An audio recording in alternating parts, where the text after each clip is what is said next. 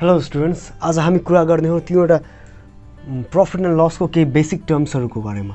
के छ? Mark price,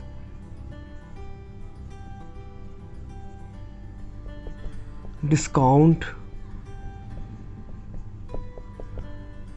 VAT and SP with VAT। यो टर्महरुलाई आज हामीले बुझ्नु छ। मार्क प्राइस के हो? यो यस्तो प्राइस हो जो कुनै दोकानदारले पहिलेदेखि राखेको हुन्छ। जस्तै हामी कुनै शपमा जान्छौँ भने कुनै पनि बोतलमा या कुनै पनि ड्रेसहरुमा प्राइस लेखेको हुन्छ। ड्रेसमाहरुमा सपोज एउटा ड्रेस तिमीहरु किन्न गइराछौ, ड्रेस छ, त्यसमा प्राइस लेखेको छ 1500 रुपैयाँ। के तिमीहरु त्यही 1500 रुपैयाँमा किनिहाल्छ कि यो भन्दा कम पैसामा किन्छ? त्यसैलाई भन्छ मार्क प्राइस। त्यसले दुकानदारले कतिमा सोचेछ बेच्ने, त्यसलाई नै भन्छ मार्क प्राइस। यसैको अर्को नाम छ लिस्ट प्राइस और लिस्टेड प्राइस और लेबल्ड प्राइस। मार्क ठाउँमा लिस्ट छ या लेबल्ड छ त बुझ्नु, त्यो एमपी छ मार्क प्राइस। यसैलाई सर्टकटमा एमपी ले रिप्रेजेन्ट गर्छ। त्यो सुरुमा त्यो दोकानदारले कुनै पनि सेलरले कतिमा बेच्ने सोचेको छ त्यो प्राइसलाई भन्छ मार्क प्राइस, जो उनीहरुले सुरुमा त्यो स्टिकरमा टाँसेर राखेको हुन्छ, यतिमा मलाई बेच्नु छ। त्यसपछि आयो डिस्काउन्ट। अब अहिले दशैंको महिना आइराछ, प्राइस हुन्छ केही र त्यसलाई घटाएर दिन्छ, मिन्स त्यसमा डिस्काउन्ट दिन्छ। मार्क प्राइसमा जति रुपैयाँ घटाउँछ त्यसलाई डिस्काउन्ट भनिन्छ। यो पर्सेन्ट हुन्छ 10%, 15%, 20% अफरको हिसाबले।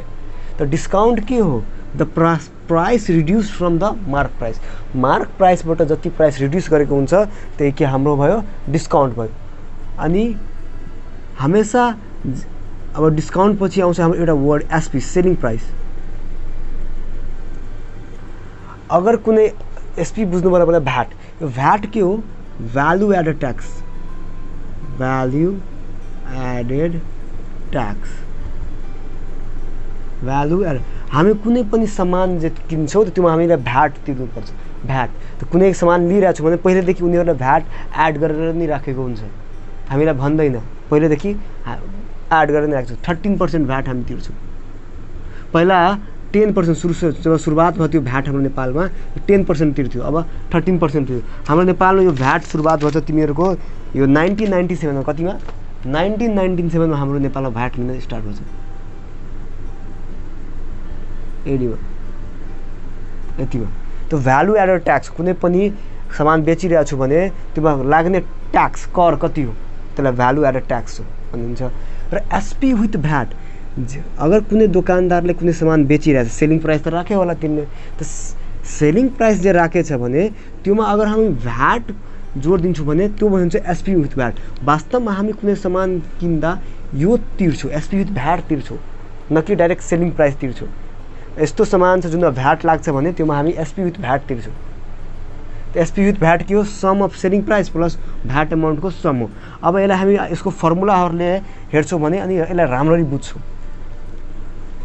यसको फर्मुलाहरूले बुझ्छौँ भने अब यसको फर्मुलाहरू के छ हेर। सबभन्दा पहिला हाम्रो एमपीदेखि स्टार्ट हुन्छ। एमपी भयो, एमपीलाई मार्क प्राइसलाई हामी एमपीले रिप्रेजेन्ट गर्छौँ। डिस्काउन्ट र डिस्काउन्ट पर्सेन्ट दुईवटा वर्ड याद राख्नु। डिस्काउन्ट पर्सेन्टलाई हामी D% ले रिप्रेजेन्ट गर्छौँ। ओके, र डिस्काउन्टले सिम्पल हामी D ले रिप्रेजेन्ट गर्छौँ। अब सेलिङ प्राइस के हो? सेलिङ प्राइस पहिला प्रॉफिट लसमा जे परेको थियो त्योभन्दा ठिक सेलिङ प्राइसलाई हामी सर्टकटमा एसपी भन्छौँ। एसपी को फर्मुला आउँछ एमपी माइनस डिस्काउन्ट। के फर्मुला हुन्छ? मार्क प्राइसबाट हामी डिस्काउन्ट अमाउन्ट चाहिँ घटाइदिन्छौँ, त्यतिमा त हामी त्यसले मलाई बेच्छ नि। अब सपोज कुनै कुराको मार्क प्राइस छ 1500 रुपैयाँ र त्यो दोकानदारले तिमीलाई डिस्काउन्ट दियो 200 को, त कतिमा तिमीलाई किन्यो? मिन्स कतिमा त्यसले बेच्यो? एमपी माइनस डिस्काउन्टमा बेच्यो 1500 माइनस 200 त आरएस हाम्रो 1300 रुपैयाँ पे गर्नुपर्छ। यही त एसपी हुन्छ। अगर भन्छौँ भ्याट पनि लगाइदिन्छ भने त्यसमा भ्याट जोड्नुपर्छ। अहिले भ्याटको कन्डिसन आएको छैन। सेलिङ प्राइसको फर्मुला हुन्छ एमपी माइनस डिस्काउन्ट।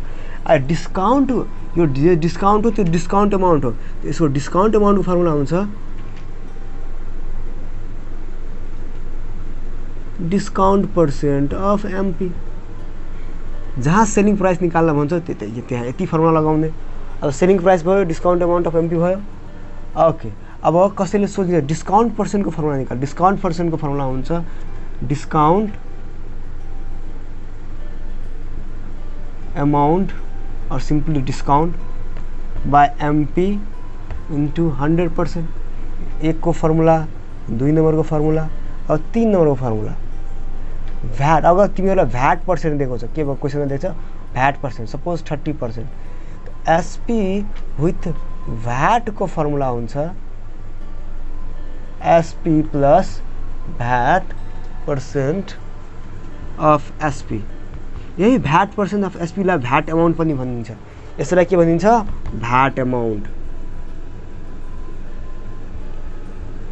अब यो च्याप्टरमा यही 4वटा फर्मुला 1 2 3 यही 3टा फर्मुला युज गरेर हामी सबै क्वेसन सल्भ गर्छौं। र डिस्काउन्ट पर्सेन्टको फर्मुला भयो यति, यसको पनि भयो एसपी। अब भ्याट पर्सेन्ट 30%। ओके, यही यति फर्मुला युज गरेर हामी सबै गर्छौं। अब कुनै कुनै क्वेसन यस्तो आइहाल्छ एमपी इज 30% अबभ द सीपी। के छ हाम्रो यो मार्क प्राइस छ नि 30% सीपी भन्दा ज्यादा छ। जति कस्ट प्राइसमा मैले किनेको थिएँ त्यो भन्दा 30% ज्यादा राखेको छु त्यसको मैले मार्क प्राइस भने। त यस्तो क्वेसनमा के गर्नु, late CP be x. CP लाई एक्स मान्छ भने एमपी के भइहाल्छ, एमपी हाम्रो यो सीपी भन्दा 30% ज्यादा छ, एक्स प्लस 30% अफ एक्स। यस्तो गर्नुपर्छ। यहाँ एभवको ठाउँमा लेस छ भने सबट्र्याक्ट गर्नुपर्छ। That's it. एभवको ठाउँमा के छ लेस छ भने। मेनली यो च्याप्टरमा यति कुरा छ। अब पहिला जस्तै हामी प्रफिट लसमा प्रफिटको फर्मुला के परेछ एसपी माइनस सीपी, यो याद राख्नु। लसको फर्मुला के परेछ सीपी माइनस एसपी। अब यो च्याप्टर यति फर्मुला युज गरेर हामी पुरा क्वेसनलाई सल्भ गरिहाल्छौँ। अघि र यहाँको क्वेसन यति क्वेसनहरू यति फर्मुलाहरू मिलाएर हामी क्वेसनहरूलाई सल्भ गर्न सक्छौँ। र अब हामी एक्सरसाइजहरूतिर जाउँ। स्टुडेन्ट्स, मैले 1 को 1 को आन्सर मार्क प्राइसको डिस्काउन्टको भ्यालु एन्ड ट्याक्सको डेफिनेसनहरू लेख्दैछु, तिमीहरू स्क्रिनसट लिएर यसलाई कपी गरिहाल्नु। अब हामी नेक्स्ट क्वेसनमा जाउँ। स्टुडेन्ट्स, कस्तो सिम्पल क्वेसन छ। अब यो जेनरल सेक्सनको क्वेसनहरुमा सिर्फ फर्मुला बनाउनु छ। What will the selling price of an article when mark price is आरएक्सएक्स and discount amount is आरएसवाई। Here के छ हाम्रो एमपी दिएछ के आरएसएक्स डिस्काउन्ट अमाउन्ट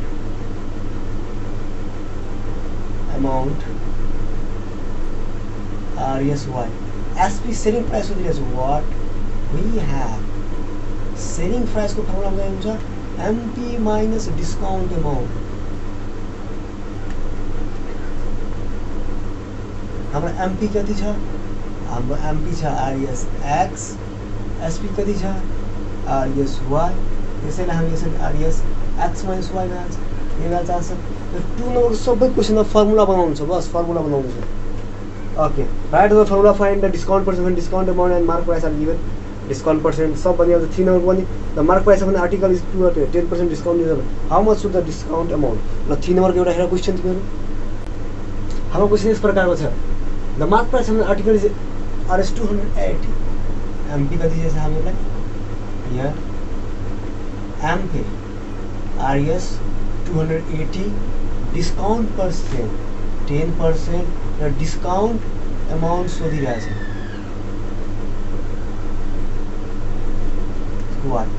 हामीसँग डिस्काउन्ट अमाउन्टको फर्मुला छ discount amount is the discount percent of MP 10% of RE 280 10 by 100 into RE 280,000 RES 28 यो हाम्रो answer. अब के हुन्छ कुनै क्वेसनमा हामीलाई सेलिङ प्राइस दिइहाल्छ, कुनै क्वेसनमा हामीलाई एसपी दिइहाल्छ र एन्ड एमपी दिइहाल्छ। अब त्यहाँबाट डिस्काउन्ट अमाउन्ट गर्छ। त्यो discount अमाउन्टको formula MP minus SP यस्तो हुन्छ। कुनै कुनै कन्डिसनमा एसपी दिइहाल्छ, कुनै डिस्काउन्ट अमाउन्ट दिइहाल्छ, एसपी दिइहाल्छ, एमपी सोधिन्छ। यही कन्डिसनलाई उल्टो पुल्टो गरेर हामीलाई निकाल्नुपर्छ। क्वेसनमा बुझ्नुपर्छ लेभल प्राइस छ कि मार्क प्राइस छ। र एउटा अझै tips question simple, the selling price of an article is यति।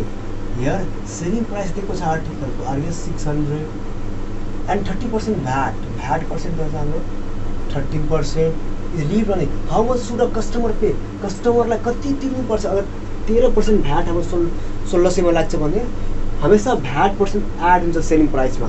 मिन्स हामीहरूलाई कस्टमर कति पे गर्नुहुन्छ, जे एसपी विथ भ्याट हुन्छ। एसपी विथ भ्याट निकाल्न सोधिरहेको छ हामी। Selling price with VAT amount कति हुन्छ, एसपी विथ भ्याटको फर्मुला हामीलाई थाहा छ, SP plus VAT percent of SP. अब यहाँ भ्यालु पुट गरिदिने हामी सल्भ गर्ने 1600 plus VAT percent 13 into 1600 percent छ 1600 plus 13/100 into 1600 00 cancel 1600 plus 13 into 16। अब यो सबैलाई मल्टिप्लाई गर्ने अनि सल्भ गर्ने हो क्विक, अनि भइहाल्यो हाम्रो सोल्युसन। अनि हाम्रो आउँछ 1600 प्लस 208 अनि प्लस क्यालकुलेटर थिच्ने 1808। यही भ्याल्यु हाम्रो वाट अन्तिम आदेश लगाउने एसपी विथ भ्याट यति हामी पे गर्नुपर्छ। 1600 को सामान किन्छ, अगर त्यसमा 13% भ्याट लाग्छ भने 1808 रुपियाँ तिर्नुपर्छ हामीहरू। यो भयो क्वेसनको मतलब। र स्टुडेन्टहरु यस्तो क्वेसनमा ध्यान दिनुपर्छ। When the VAT rate is 15%, a customer page यति। जब 15% भ्याटको रेट थियो हाम्रो, कस्टमर यति तिर्यो, यसको मतलब यो प्राइस के हो, एसपी विथ भ्याट। हमेसा दिमागमा याद राख्नु, अगर भ्याट पर्सेन्ट दिएको छ र कस्टमर केही कुरा पे गरिरहेछ भने त्यो एसपी विथ भ्याट हुन्छ। एउटा अझै क्वेसन छ यसको, हामी बी नम्बरमै हेर्न सक्छौँ। यसको के छ भनेको कि okay a customer pay RS 921 with VAT लगाएर यति भइरहेको छ, मतलब यो के हो, एसपी विथ भ्याट। त क्वेसन यसरी बुझ्नुपर्छ कि एसपी विथ भ्याट दिएछ कि एसपी दिएछ। एउटा क्वेसन हुन्छ amount of VAT, amount of VAT, amount of VAT भयो त भ्याट एमाउन्ट हो, यो के हो, भ्याट एमाउन्ट। कुनै कन्डिसनमा भ्याट एमाउन्ट दिएको हुन्छ, योहरू ध्यान दिनु पर्यो। Find the cost of bag without VAT, without VAT, without VAT. अरू कुनै कुरामा भ्याट छैन भने एसपी कस्ट विदाउट भ्याटको मतलब सेलिङ प्राइस निकाल्नु छ, मतलब बिना भ्याटको कति रुपियाँ हुन्छ, त्यसको प्राइस कति हुन्छ, त्यो सेलिङ प्राइस हो वास्तवमा। त्यो कस्ट विदाउट भ्याट भयो त एसपी निकाल्नु छ हामीलाई। हेर यहाँ here that percent 15% SP with that RS 1449. Okay, find the price without VAT as selling price is equal to what we have SP with VAT को पूरा के पर्छ हाम्रो SP with VAT को formula SP plus VAT percent of SP or 1449। यो हुन्छ 1449 selling price हामीलाई निकाल्नु छ। भ्याट पर्सेन्ट 15 दिएछ, 15/100 इन्टु एसपी। अब यसलाई सल्भ गरेर एसपी को भ्यालु आउँछ 1449। ओके 100 and 100 एसपी एलसीएम लिइरहेको छु प्लस 15 एसपी बाई 100, यो 100 उता जान्छ और 100 इन्टु 1449 115 सेलिङ प्राइस। अब डिभाइड गरिदिने अनि भयो हाम्रो काम। और selling price equal to 100 into 1449 divide by 115। Okay 1449 divide by 15 into 100 हाम्रो आउँछ 260 यस 1260। हमेसा हाम्रो selling price SP with VAT भन्दा कम हुन्छ, यो दिमागमा राख्नु। र हमेसा सेलिङ प्राइस मार्क प्राइस भन्दा पनि कम हुन्छ एमपी भन्दा।